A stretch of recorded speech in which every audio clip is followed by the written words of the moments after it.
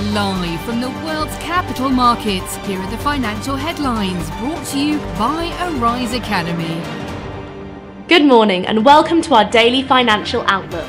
Join us today as we survey the business world for the latest events and updates in the markets. Michael is helping today from our trading room. Japan is leaving China behind as Asia's two largest stock markets compete for investor capital. With the latter's prospects concerns about economic growth and geopolitical tensions with the West. JP Morgan's chief economist said the bank is no longer forecasting a US recession this year and has raised its economic growth estimate as the economy expands at a healthy pace. The firm increased its current quarter real annualized GDP growth estimate to 2.5% from 0.5%. It's a big week ahead on the economic calendar. While the Fed will not deliver another interest rate decision until September, the US economic calendar will influence bets on a September Fed rate hike.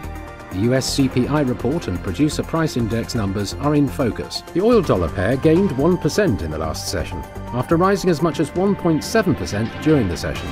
According to the CCI, we are in an overbought market. The gold-dollar pair rose 0.4% in the last session.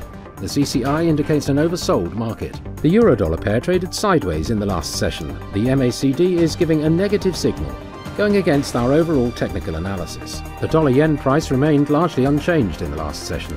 The MACD is giving a positive signal. The US 3-month bill auction will be released at 15:30 GMT. The US 6-month bill auction at 15:30 GMT. Germany's industrial production at 0600 hours GMT. Japan's labour cash earnings will be released at 23:30 GMT. Japan's current account at 23:30 GMT. The UK's BRC like-for-like retail sales at 2300 hours and 1 minute GMT. We hope that you've enjoyed today's market outlook. On behalf of all of us here, we wish you a productive trading day.